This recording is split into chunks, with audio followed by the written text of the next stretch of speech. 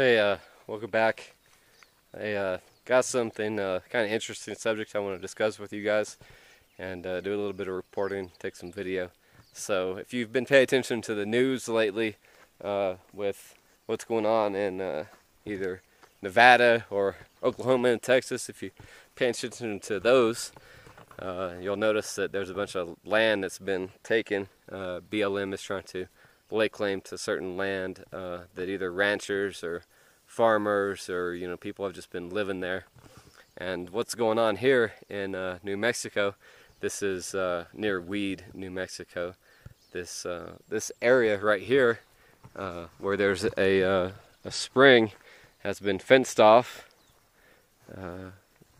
locked up, and secured by the U.S. Forest Service, which is kind of interesting because if you look at like what I just told you, that it's been other agencies, BLM, that's been securing land and taking land from people. This one is interesting.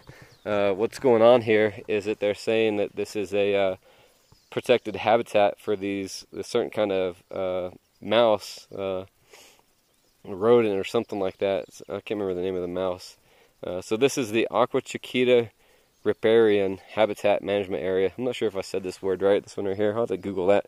I was going to Google it before I started filming, but my phone has no service, so I got to sound like a little bit of a doofus by not knowing how to say the word or what it means.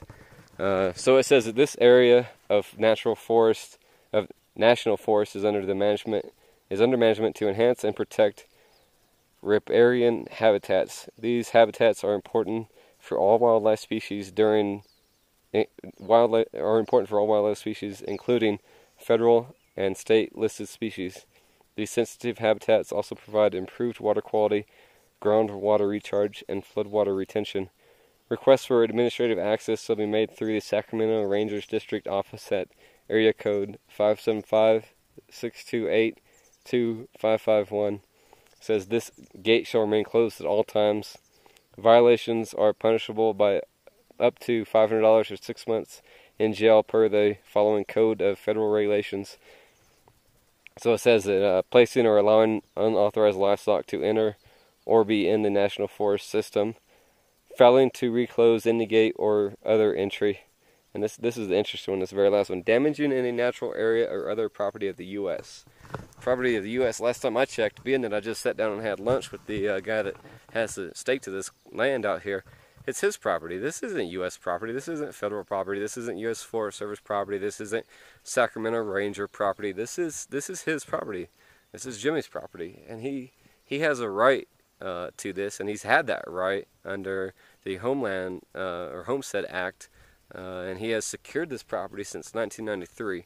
And what happens is he has two different plots out here that he was telling me about, a winter and a summer plot where his cattle come out here.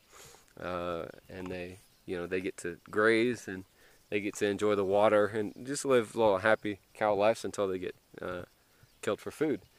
So now there's this fence that is up and this lock that's up, keeping his cows out of here, and he's not allowed to lay claim to what is rightfully his. He's actually been in legal proceedings. He wouldn't talk to me about too much stuff because he's in litigation right now, but him and his wife have been fighting for this area since 1993. His wife, it was pretty funny. I stopped at a general store and I asked them about this, if they knew exactly where this area was. They told me, yeah, you need to go talk to the guy who actually owns it. This is where his house is. And I show up and his wife, they're an elder couple, they're about maybe 75. She was walking outside, so I roll up in my truck, have my windows down, so you can see it's some smiling, happy American.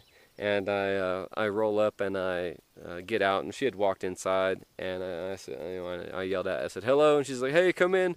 And she just opens her door to me, and I go inside, and she's on the phone with somebody, and she's talking about this situation and the meetings that they've been having, and she said, I'll be with you in a minute. And I just stood there and in some random person's house. So it's nice that America is still what it somewhat used to be in these smaller areas. So she had that discussion on the phone, got the phone. I said, hey, my name's Martin. I want to help you guys organize some things and I told her about the event in Texas at the Red River that I just went to. That was hosted by Don'tComply.com and Come and Take It America, or Come and Take It Texas, whatever branch you want to. Hopefully, if you guys are in Texas, you have watched some of their videos or some of my videos and know what's going on, and joined and went out on open carry walks and had a good time. So I told her that that I would like to get the word out to some of those people and see if we can organize some more people to come up here and support them. So she said that I need to go over and talk to her husband, who was at the cafe next door, and talk to another gentleman that she was talking to. And so I did, went over there, sat down, had lunch, had a good conversation, good long conversation with them about the far overreach of the federal government right now, and just generally talked about, well, why does the U.S. Forest Service need this land? Why do they want water? I mean, if they're gonna, if you're worried about stuff getting out here and hurting these little these field mice or whatever they are, versus cattle, then there's an issue, versus cattle being watered and taken care of and grazing, which they can graze in this other area. But as you know, where there's water, the grass grows better, and maybe they want to relax, have a little, go for a little swim or something. So I think it's very interesting, and we're having they invited me to a little meeting and actually asked if I would speak at it. I'm not sure exactly if I'm going to speak. Today is Thursday and the meeting is Saturday, so it'll be a rush for me to prepare something. I'm not that good of a public speaker, as y'all know if you watch my videos. I'm decent, but every once in a while, get nervous and stumble. Everybody does. Everybody makes mistakes. So I don't know. I don't want to. Right now, I think that it's they're doing this battle. I just want to help get the word out on it. But I don't want to step on their toes with what they believe in, or anything like that. So it's like I said, it's this Saturday in Alamogordo, New Mexico, the town I live in, and it's right now near the movie theater at the U.S. Forest Service office. So I'm gonna go. It's like from 10 to noon. I might speak, might draft up a couple of paragraphs of something to say. So let's. There's my truck. Let me walk you guys down to where this other sign is. It goes into a little bit more detail about how they funded this fence and all that good stuff. And I took a walk way down there up that road. Probably went about a half a mile, and it's just nothing but this fence. Haven't found the source of the spring, but it's a nice little area. If I was a cow, I'd be happy to be here. Happy to enjoy it. So let's go up here. Like I said, take a look at this sign. It's a little bit more in detail of a sign than the other one.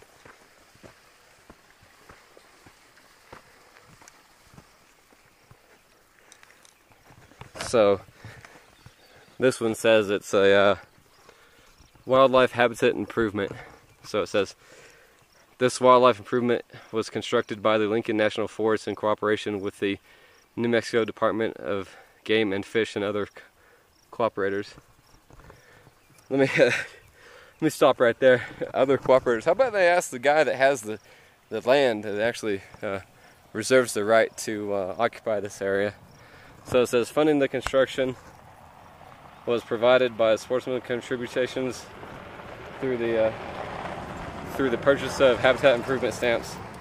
So there went a sheriff deputy. So it says, yeah, funding the construction was provided by sportsmen's contributions through the purchase of habitat improvement stamps as authorized by the Sykes Act. I gotta look that up. And New Mexico Game Commission. So can you tell I'm a little bit out of shape? And then again, we're at like 8,000 feet. So, but hopefully the sheriff. Like I had a discussion with the other gentleman that or helped organizing this event on Saturday. Sheriff Benny House for Otero County has been authorized by the Otero County Commissioners. There's 3 of them that sit on the board, the commission board. 2 of them voted for him opening the gate, coming out here and pretty much cutting off the lock and just letting the cattle back in, I say do more than cut the lock off. Let's take the whole damn fence down. Two of them voted on it. One of them was out of town, so I guess he or she didn't get a vote. But the sheriff's kind of sitting on it. He has his vote from the county, so he should be able to come out here. But I guess he was working on another court hearing. So to me, it seems like everybody's playing the game of well, the sheriff's up for re-election on Tuesday. So I think everybody's playing the game of treading lightly. They don't want to step on any toes, and what they're trying to do is not make any one side pissed off. So I don't know. I don't think that's good. There should be either you're for freedoms of Americans or you're against it. So Sheriff House, if you're watching this, please be for freedoms of Americans and come out here and take this fence down. Send me a message on my YouTube channel when you're going to do it. I'll come out here with my truck and help. So, or all you viewers, if you're in the area, hopefully you guys can come down and support the rancher here and just help him preserve his right to what's rightfully his. And yeah, if you've watched this, you can see this fence. It ends right there, and then there's a little bit of water. So yeah, the cattle can come down here and they can drink, and then there's another fence right there. That's not the point. That's not the issue. The issue is you shouldn't fence off any of this. If this is rightfully his through his legal means, then it's his property. Don't put a fence here and say, oh, your cattle can drink there. Or, I also talked to another rancher that wasn't very concerned about this. He said, hey, drill a well and put in some solar panels and a pump and secure your water like that and into a tank. Jimmy told me he's like 6th generation out here. This is his stuff. This is his land. That should be his. I guess there's actually 4 or 5 different spots out here that are fenced off. I'm not sure exactly. I didn't come out here with him. He was running some bulls that he had to go take care of. I didn't come out here with him to determine exactly where his starts and ends, but either way, for all intensive purposes right now, let's say that plot of land is his versus another fenced off little area, because either way, the point is the same. The point is the federal government is overreaching, and we need to do something about it. So please join us. See, there you go. Video proof that the cattle are now really close to the road, obviously. Just to show that it's a little bit unsafe for them to have fenced off all this land by that creek. So I've been driving for, I don't know, maybe a mile, and it still is going and going and going. So here we go. See, here's one cow. See how dangerous that is for him? There he is, just trying to enjoy his day, and they're forced to be right next to the road. They're kind of scared. They don't know what to do. They probably, I don't know how smart cows are, but they're probably used to, go where they want. And now there's this fence, and there's another one of the signs. Same one. Let's get out and look here for a minute.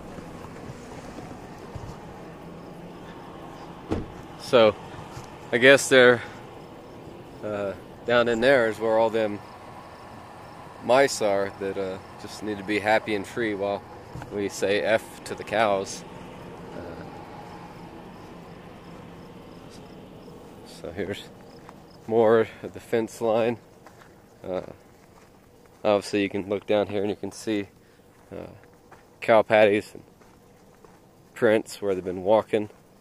Let's clean this up. They don't need to get that stuck on them.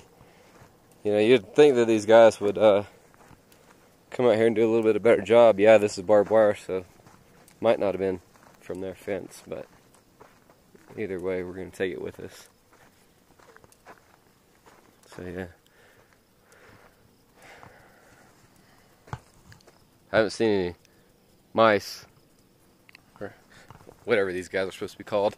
It's pretty interesting, Yeah, I understand that cows trample on stuff and make a huge mess, but I've never stepped on a mouse. Pretty sure they'll move out of the way for the cattle too. And even at the other location, you had stuff like these, like see these wood, where it used to be a post. I don't know if that's what this is from. They used to have barbed wire out here until they put this other fence up. Seems to me like that's what's going on, you know, finding old barbed wire and other telltale signs of there being a fence there that doesn't look too old. So, not sure. We'll go back to the truck, drive a little bit to the other way. Yeah, I already found another piece. There should be. Yeah, so here we go. More stuff that they should have cleaned up when they were out here. But what does it say? It says that they're all about the environment, wildlife habitat improvement. All about the environment. Don't mind the barbed wire and the cable that's running around here, any of that stuff. Alright, so here we are at the actual spring, and just like at the other spot, same sign. You can see the spring over there. Used to be a little bit fenced off. Obviously you don't want everybody cattle-wise going in there and messing around. So it says, what's it say? Barrel Springs. So let's go over there. Already went over there and took a little bit of pictures, but we're gonna take some video. Might even hop over that fence. Don't comply. Well, last I saw, there was no signs that say no trespassing. So, and I'm not either one of these three things. I'm not allowing unauthorized livestock to enter. I'm not failing to reclose the gate, and I'm not damaging anything natural. So let's go ahead and go over here and film a little bit, especially before it rains. So here we go. There's the spring. Obviously it's not flowing.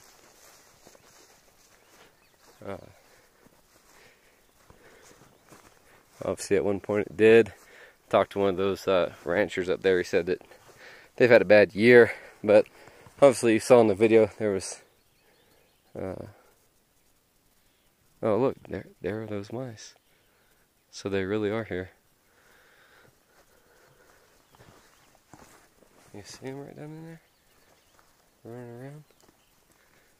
So I guess those guys are more important than the cattle.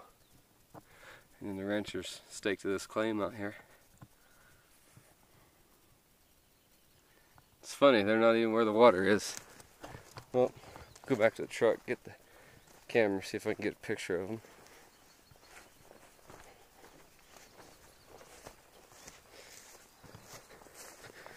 Yeah, give it a minute, we're going to go back over the fence and get some more pictures, like I said.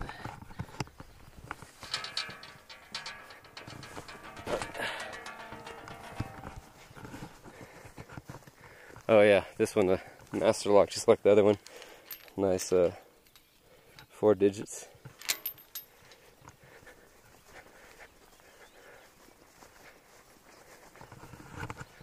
So yeah, hopefully if you've reached it to the end of this video, you're going to try to make it out there to us, or send us a message on here on YouTube telling us that you support us, and I'll get you the rancher's information if you want it. Maybe shoot him an email saying, hey, sorry I couldn't be there, but I support your cause. People just need to know that people still believe in them. Thanks for watching. Well, turns out I'm not done making video for today. I wanted to show you what, in case you've never seen cows, that's what they do, see? Well, they watch you when you pull up because they don't know exactly what's going on. Especially if you drive a truck that may or may not be the same color one they're used to seeing. It might come around you up or feed you or brand you or tag you or something. But just wanted to come and make one more statement and tell you everything that Landon around here told me, that there's 2 endangered vegetations well, if that's what you want to call it. Well, I guess there's a species of certain thorns out here that are on the endangered species list since he's owned this area, and also a thistle, which I don't know if any of this is it. Hopefully it's not, because I'm kind of parked on it. Be going to jail. And also wanted to put my 2 cents in about all this stuff that's happening in Nevada with Mr. Bundy. And I don't believe in the things that he said. He's old and set in his ways. He has the First Amendment to back up his freedom of speech.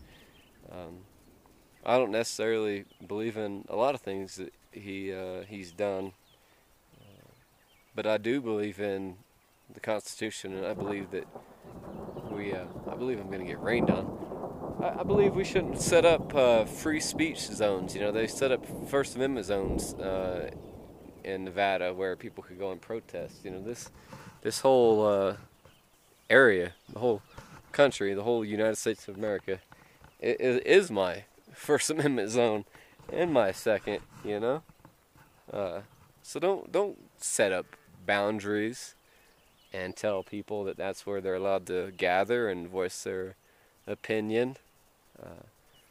And that, I think that's going to end up happening out here. People are going to be told where they can't protest and what we can and can't do as free Americans.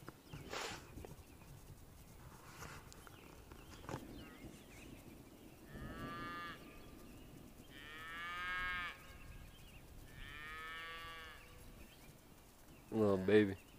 Calling his mom or calling his friend? Huh.